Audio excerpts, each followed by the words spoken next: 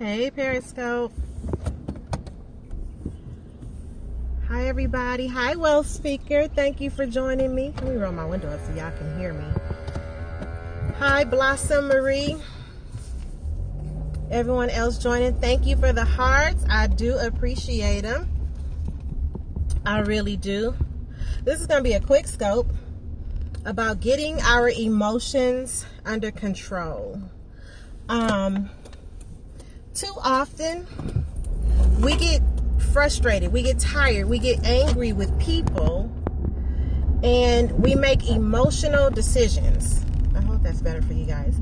We make emotional decisions that we don't need to make. Put the back windows down. And that could be in any level. It could be, let's see. Hey, you welcome. Thank you. Hey, thank you for the warm welcome. You're welcome. Hi, Pauletta. I see you guys. Or Paulette. I think that's Paulette. So anyway, so we get caught up in our emotions, and it could be, going off on people on Twitter. And listen, I am really just telling you something I had to learn myself. I'm not speaking from a position of way up here. I'm just telling you what I had to learn myself. And so we get emotional, and we cuss out our significant other, knowing that they're going to take us back, but we just gotta say it. We just have to get it off our chest. And I was definitely that person for many years. Just had to get it all off my chest, no matter what it was. It's not okay to call you Pauletta if that ain't your name. Our names are the only things we truly own in this world. Yeah, it's okay. I'll figure it out. I'll get it eventually. But I want to get your name right. That's just a respect thing. But hi Jordan, thanks for joining. But we get emotional, and we delete people off of Facebook and Twitter and everything else, only to have to go back and apologize and re-add them and all of that. And we stay in this emotional space. And the reality is that the person that you ticked off about, half the time when people delete me, I don't even know they did it. And I'm sure it's the same with people I've deleted, because I don't make an announcement about it or anything like that. I just do what I do and move on. Thank you for the hearts, guys. Thank you for joining. I see new people popping in. And we just got to get that under control. Cursing people out, when let me roll up my window so y'all can hear me. When you know that somebody is going to take you back, or when you know that somebody's not going to respond because, one, they just don't care enough to, or because they're afraid of you, like, you low-key being a bully. All of those things that get you under control. It is just crazy to me how people expect other people to respond when they go off on them on social media, and then when they don't respond, you're saying stuff like, because she know better or whatever. And really, the reality is, a lot of times people don't respond because they trying to save your life. Sometimes people are not responding because they got control over themselves enough to know that they're gonna really hurt you. Why put yourself in that position, especially over something that doesn't mean anything? Again, I am talking to myself on a whole lot of levels, or something that I had to learn personally. But stop living in dysfunction. And that's what going off on people is about. Constantly going off, constantly being emotional. It's just you living in your own dysfunction. And that's the truth of it. Tap the screen if you agree.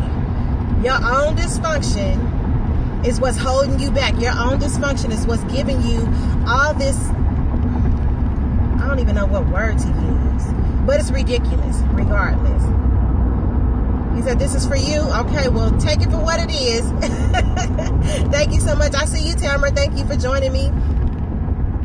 But the bottom line is, whether it's cussing out your husband, cussing out your brother, going off, it doesn't matter. Going off at work, you don't get. My father was telling me a story recently about somebody who was going off on a waiter, and he was like, you don't know what they're going through. You don't know what that person is going through. She could have gotten beat up last night. She could have a kid in the hospital. Her mother might have died recently. You really don't know what somebody is going through. Sorry it's moving around so much, y'all. Y'all know I'm driving. Y'all know I can only scope when I'm driving. So really, it's just about getting your emotions under control and really understanding that hell, everything ain't about you. And sometimes when you going off, it's get to the real problem. Because what they said to make you go off really ain't the problem. It's whatever that's usually the straw that breaks the camel's back. Last night, I was in a drive-thru at Wendy's getting my daughter. I wanted to get her a baked potato, and you know, Wendy's has the best baked potato. I don't know if y'all know that, but I love their baked potatoes. So I'm getting her a baked potato and some nuggets, and the Holy Spirit speaks to me and says, pay for the person in back of you. And so I'm like, okay, cool. And there were 3 cars, because I'm coming this way and they're coming this way, and the drive-thru is this way. And so I'm waiting my turn, because there are 3 cars that get to go first because they were already there. And because I'm coming from a different angle and I'm the first car, I can see that. Well, the car behind me could not see that. And so, as I'm going through, the car behind me goes around. I'm sorry. They go around to the other side. And they know that they're behind me. But the guy is being a complete jerk. He, not only does he cut me off, but he blocks traffic so that people who are not even going through the drive-thru can't get through. And so now, because he's ahead of me, I can't pay for his food. So I'm like, okay, fine. I'll pay for the car that's coming behind me. And this guy, he, you know, him and his friend, they're laughing. They're like literally looking at me and laughing. I have my kid in the car. I'm not going to react. But I was irritated. And I was just like, dang, like I was finna pay for your food. The car, when they pull up, I order my food, and when I pull forward, I tell the guy, or before I could even tell the guy to pay for the car behind me, I see the guy in front of me. He's paying with all coins, no dollars at all, just all coins. And it made me think, dang, if he would have, I'm sorry, this is bouncing so much, y'all. Century is a raggedy street in LA. The thing was, though, if he would have just waited, he wouldn't have had to use all the coins in his ashtray or all the coins in his pocket or wherever them coins came from, because it wasn't a dollar in the bunch. He was literally standing there, sitting there in the drive-thru, counting out his change.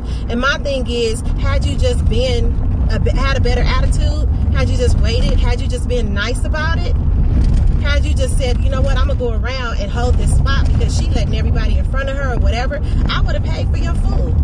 But instead, I paid for the car behind me, because that was my instruction from God, right? To pay for the car behind me. And so when we are just being jerks, and when we don't have control of our emotions, when we got to have, blocked his blessing because he was just being rude. I'm sorry, y'all, I am sweating. It's not even that hot in LA today, but I am just like seriously sweating. So my point is, just get your emotions under control. You have power when you can make you stop. And that's just something I've had to really, really learn. You have power. Hey, Delmar, I see you. You have power when you can make you stop. So just get your power back. Get your power back. If you're known as the person who's always going off on people, change that image. Just change it. And the only way to change the image is to stop going off on people. The only way to change that image is to go, you know what? I'm going to just do better from here on out. Go apologize to people. That's a good way too. Go apologize to the people you done already went off on. The people who have already been subject to your bad attitude. I've done it. It makes you feel so much better, even if they don't accept it. Even if they don't accept it. It really does make you feel so much better. All right, so thank you guys for joining me. I might scope a little bit later on my way home. I don't know. This scope seems really dark. So it's going to be darker when I'm going home. It's like 12:45. The sun is as high as it's going to get. But if I have sun facing me as I drive home, I'll scope again. Hi, Dr. Denise. Dr. C. Denise, hi. Where do I know you from? I know you from somewhere. Hi, Big Life. Thank you for joining. All right, you guys, hopefully you feel inspired by this scope. Hopefully you share the scope, because somebody you know got a bad attitude, I'm sure. Click on the little man, push share on Twitter, share on to all your followers on Periscope. That'd be great. Thank you. Thanks for the hearts. Thanks for the love. Have a great day. Follow you back. Okay, I will get my new book. Come on. Don't come on here promoting now. This is my space to promote. And by the way, my book is coming for teen girls, helping them transition from being teens to young ladies. All right, I'll talk to you guys soon. You can connect with me on Facebook at Coach Kiana Shaw, or on my personal page, Kiana Shaw. That's fine too. And Twitter, I think you guys are already connected on Twitter because that's how you get in my my periscopes. And I'll talk to you guys soon. No, I won't promote on your page because I just kind of find it rude. So I'm not going to do it. But thank you for the opportunity. You can promote on my page. That'd be great. All right. Oh, you can promote me on your page is what I'm saying. All right. Talk to you guys soon. Thanks for the hearts. Thanks for the love. Bye.